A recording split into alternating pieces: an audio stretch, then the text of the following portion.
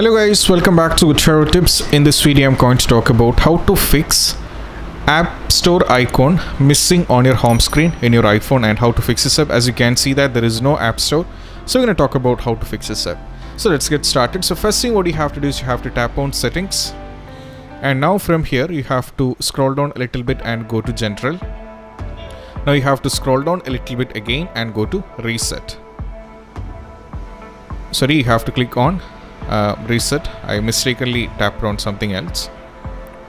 So let me tap on reset, and from here you have to tap on reset home screen layout. You have to tap on reset home screen layout, go for reset home screen, and once it is done just go back to the home screen.